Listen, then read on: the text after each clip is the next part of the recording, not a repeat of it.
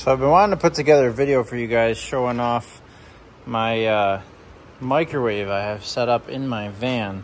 And I'm going to pull it out along with what I have powering it.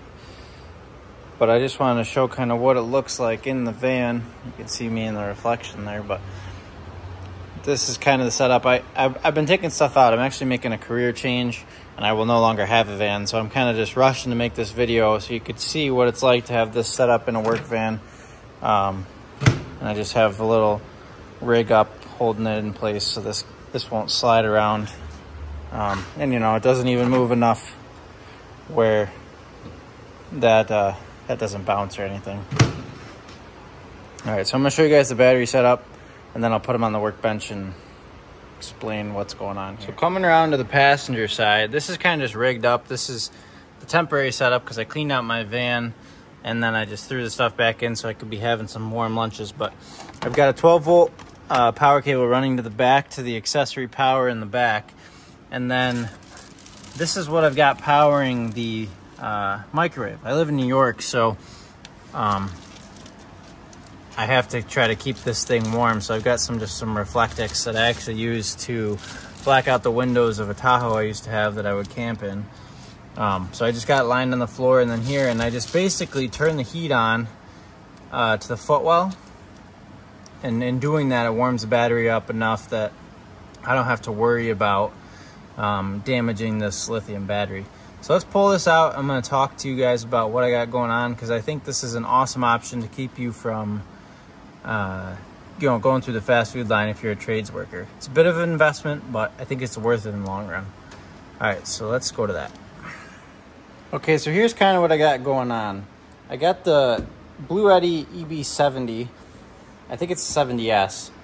And this is basically what they're calling these days a solar generator. I'm not really sure. It's not necessarily a generator, but it's a power supply or a battery that gets charged by either solar, or there is a 120 wall adapter that comes with it, or what I've been using is just this cigarette lighter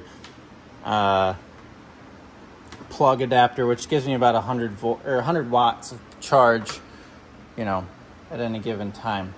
This battery can put out 800 watts, or well, the inverter inside of this battery can put out 800 watts continuous. I think there's a peak rating. I don't remember what it is. Probably about 1400 watts for, you know, 1 or 2 seconds. And then continuously it can put out 800.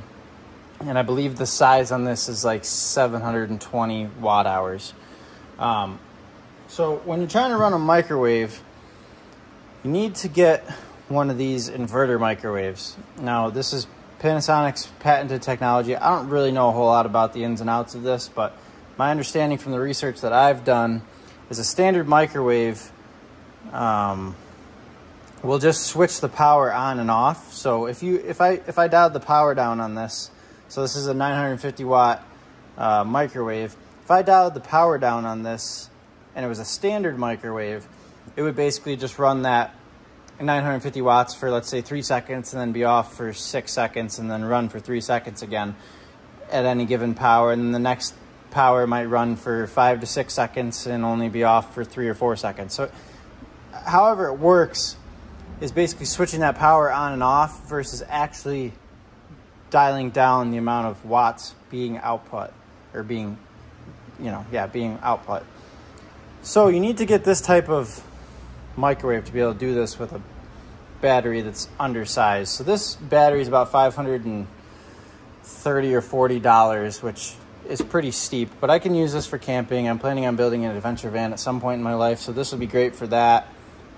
And just it's very portable. This is not, you know, it's not too big compared to, let's say, this Milwaukee Light. It's not really all that big. So this is easy to carry around, and you got a lot of good other DC power options, and this isn't a review on this, but I can zoom in at the end and just show you kind of some of the features if you don't really know much about this world of things. But this whole setup's probably about, I think this was 150 bucks, so we're looking at, what's that math, $700 between the two plus tax. This has been allowing me to actually lose some weight. stop hitting the fast food so much. I've been able to make my meals and have them warm. And it's, you know, it was -2 degrees yesterday. I don't want to be eating cold food when it's like that. So this has really made a huge difference. I just got to let this warm up like I was showing you guys in the footwell for a couple minutes. And then I know that I'm protecting this because this obviously wasn't cheap and I want to keep it safe. But this microwave has been a godsend. So I'll just basically set this to, so let's plug it in. This battery's pretty well drained. I've been using it. So you see this plugged in, it shows you the input amount of watts and the output amount of watts. Right now it's at 20%, so this might not even run for very long. But I'm gonna bring over the microwave and kind of show you how this works. There's a power level option, and this P10. So the amount of times you click this, it gives you a certain amount of power level. So the lower, the less power it's using. I ran this with my test cord that I have here. And I basically just verified how many amps this was pulling when it ran at that before plugging it into my battery so that I didn't damage anything. So you set it to power level 4. That's what I can get away with this setup. And then I just dial this up. I normally do 4 minutes. And you can see that start. And that's running this microwave.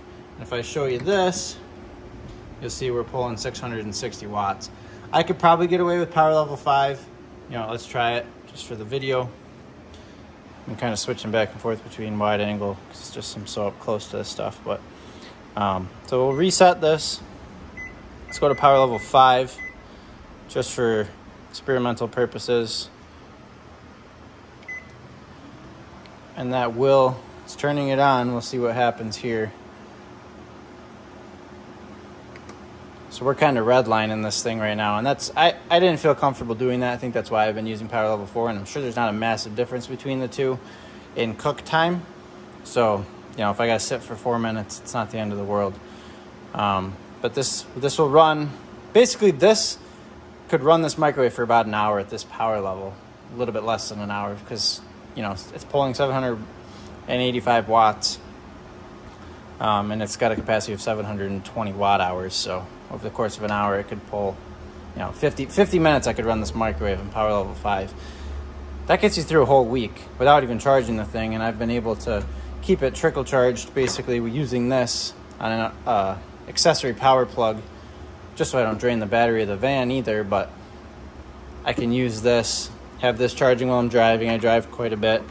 I could probably shut this off. Have it charging whenever I'm driving. That gives me, you know, an hour of charge, put 100 watts back in the thing, and I'm pretty much keeping it topped off whenever I need it. So let's just show you this Bluetti, especially if you're not familiar with this world of these things. I'm pretty into the van life thing, so I'm kind of just used to this. But you got 2 different USB-C ports with 100 watt outputs each, so you could charge 2 MacBooks basically. Standard USBs, 3 amp, 5 volts.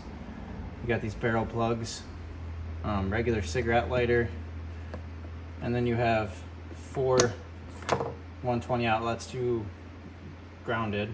They accept something with a ground. These are not grounded. Let's just be clear about that. And then 2 non-grounded. And then, because everything these days has to have a light on it, it has a light. So I just thought this would be cool to show you guys.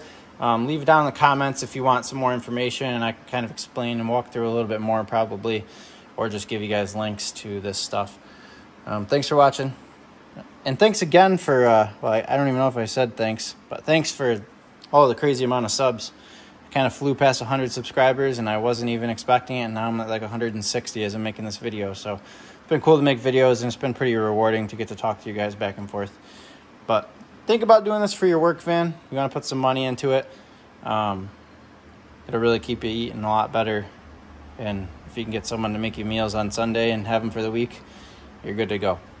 All right, thanks. See you guys in the next video.